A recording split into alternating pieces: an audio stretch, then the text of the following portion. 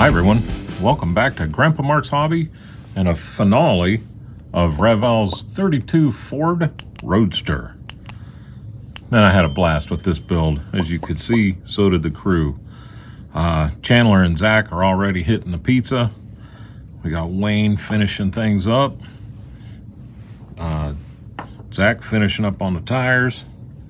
Lori and Jake checking things out. Duke trying to get a picture of Daisy in there. And Lee and Tim just happy this one's on the finish block. Let's get Daisy and Tim out the way. Let's move the guitar. The guitar came out really good. I'm happy with it. We'll move it over and put it in its stand. And let's talk about the build. We're calling this one Lucky. Because of green, I wanted to have this done for St. Patrick's Day, but that did not happen. Just things got in the way. So this is a mix of Tamiya's dark green, or Tamiya's green and chrome silver. And just, I think it's a 50-50 mix, to be honest with you. Airbrushed with Gallery's 0.3 millimeter Mobius airbrush. Laid that down smooth as glass. I had some fun doing decal work. I had a blast doing the interior. I even made a Hot Rod magazine of the, we were calling it Shamrock Shake back then. So let's dig in here. First thing I want to show you is we even got the inside of the hood decaled up with Lucky on it. The engine, man, am I happy with how the engine came out. We got the linkage in here. We got spark plug wires that are green to match everything else. We got the dipstick. We're just loaded to the gills here with little details. The fuel line coming up the top. Everything just laid in here so nice and fit so well. I had zero fitment issues with this whatsoever. I did add these two supports. They weren't part of the kit, but the holes were drilled on all four sides. So I just took a little piece of craft wire, cut it a little bit long to where when you put it in this way, it'll go in, drop down, pull it forward, glue it in place, walk away proud. Let it sit, and then I painted that with the chrome silver. Got the moon tank on the front. I chromed the cap, left everything on the moon tank. I painted them with chrome silver, but that with the Tamiya's panel liner brought that back into that aluminum look that I was really going for. Same with the blower. Man, that blower is just sharp as a tack. I love it. I didn't weather my air cleaners on this. This is going to the show, so he's got brand new air cleaners in there. The fuel pump is painted up nice. The radiator hoses were chrome. I left the chrome on the tops. I know that's supposed to be that corrugated steel, but instead I painted it rubber black. I think it looks a lot better than that chrome just blasting out at you. Again, you can see we got this baby lit. No problem. I didn't light the back because I didn't have really any good taillights that would fit in right here. I could have run them out here, but I didn't want the wires out there. So I just opted to use the stock taillights, and then just painted them with the Tamiya's clear red. Worked out real well. Consensus said to leave the fuel tank green, and I did, and I'm happy I did, because aluminum would have just looked dumb there, especially with the chrome rod across the back. This kit I got because of the fenders. I like the chop fenders in the back, and I love these motorcycle fenders. Way back in the day, I saw a car that had those, and I thought it was just so stinking cool. I didn't know back then they were motorcycle fenders. I just thought they were just chopped and really looked nice. So we put the ankle burners on the side, both sides. Remember, I narrowed that down on the insides so that it looks nice and thin. And as you can see down that it's all painted up and everything and weathered out, that looks really good there. Same with the back pipes. I hollowed them out. I painted those with Molotow pen and then dirtied up the insides a little bit. License plate, you can see, is Lucky. That's what we're calling it, the Shamrock Shake, Lucky. I got the angry leprechaun on the back. I did this on purpose with a clear decal, and because I wanted the green face. I think that's just so cool. I'd love that. And then we threw the shamrocks on the side to boot. This kit, or this car, looks just as good with the hood on as it does with the hood off. Not a whole lot of them that I really thought, man, that looks great both ways. This one does. I don't know if it's the blower or the way the ankle burners come out, stick way out there, and they're not that shiny chrome. I'm not sure if it's just that or the green or whatever, or the fenders, but it goes both ways. I really like it. I opted to not do the wood steering wheel. When I painted that the gloss black with the green and everything, and the dashboard, I thought, well, that's the way we're going to leave that, just like that. So I did, and I'm happy I did. I got a real good picture of this dashboard finally, so I'll post that in with the pictures at the end. But this kit fell together. Even the lights on this one went together real nice. The underside looks great. Whoop, we lost the hood. Like I said, Lucky on the hood. I was having fun. The underside looks really good. I like the way this transmission, and you can really see your spark or your starter and oil pan. The alternator sits way down low. I had to make a bracket for that. The wires for the lights, I ran down both sides just like I was saying, and I got a video going for that right now.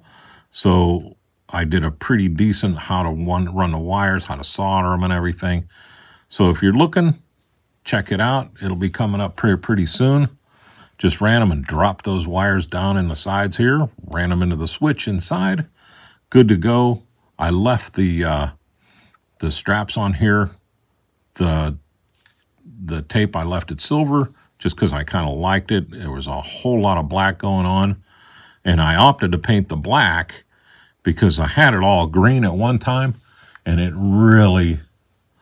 was too much. And now when I'm shaking this back and forth, you can see that that's a little bit shiny. It's not shining through green. It's just the way the light's hitting it. So that is what it is. I Molotow penned a little bump on the bottom there. Panel lined a whole bunch of stuff. But this kit really, really went together well. I walked away from, I even got the drive shaft to turn. I walked away from this kit while I was doing the snap together truck and came back, and it was like I never left. It was easy to get back into, but the engine came out really good. A lot of nice detail in that engine. A lot of nice detail in everything in this kit. The stick shift with the plate, the steering wheel, I drilled out all the holes. The only faux pas I had with this whole kit is when I cut the door handle off on this side, it was like mismolded, and it was in two pieces, so I just wasn't even trying. I tried a couple of times to get it to where I could glue it together. It wasn't happening, so I just kind of put it in where the hole is and called it good. This side's sticking out the way it should, and I thought about cutting that off and making it even, but I decided, nope, I'm going to just leave it the way it is. The window went together so dang nice. And what I did with the window is I started out, I was holding the window into the frame on both sides here with some of my real light gripping clothespins. And what I did is right around here in 4 spots, I put some clear, the shiny Mod Podge, and then I grabbed it with those clothespins, and that held the glass in tight, and it let that Mod Podge do its job, and it held on. Once it was dry, I came back with Quick Shine on the back side of it, and got a little bit of Quick Shine on one of my small brushes, and just touched it. And that Quick Shine just went and sucked right in around that glass, and you could literally see it go all the way around to about here. And then I did it again, and it went from here over a 3rd time, and then a 4th time across the bottom here and there. So this glass is locked in tight. And I thought, man, that worked out nice for that. So when I went to put the glass on, I put Mod Podge in the 3 sections and got it to where it was fit the best on the body. I know there's this line in here, and I wish back when I was starting out that I would have sanded that smooth, because I didn't realize the chrome fit so far forward. But I'm all right with it. I mean, it gives it a nice shadow line. But once that Mod Podge was dry, I did the same thing. I came in through the front, and I got just a little tiny bit of that Quick Shine on the brush, and as soon as I touched it, it sucked it in and did this whole half, did it again, and it sucked it in and it did this whole half, and now this is locked in here real nice. Now, I'm not going to force it because I didn't pin it, but I don't have to worry about it just falling over someday. I've had that happen before. But all in all, like I said, this is a great kit. I haven't done one with a moon tank on it, so I like that. The Ford logo is really sharp on this.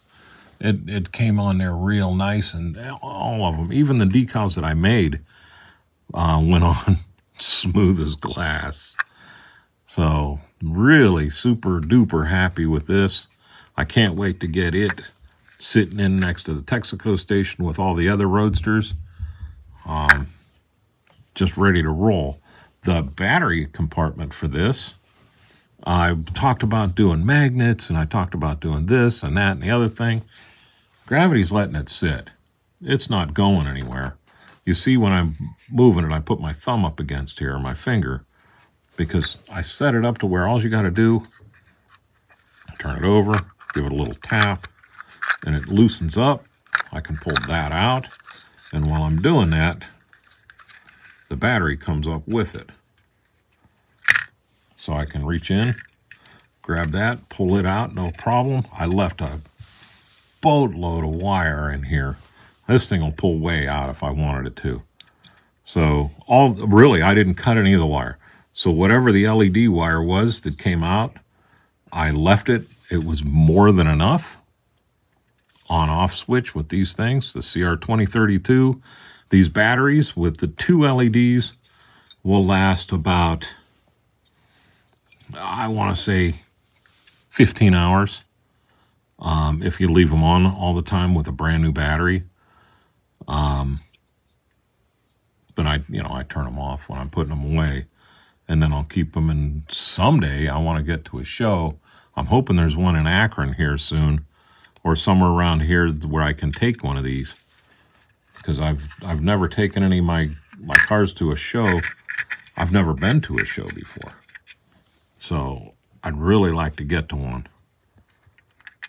But there we go with that. Again, my leather came out so dang nice. Not overly shiny, not under shiny.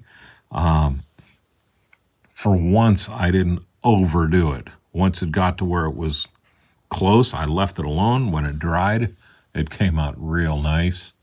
My magazine came out real good. That's just printed on glossy paper on high setting, or the best setting out of an HP printer. So, but you can see that just drops in, give it a little push, and it goes back into place. And nobody is the wiser. If you'd never know that that thing was wired. you know, so it's really cool. And like I said, I got the wiring video just about finished.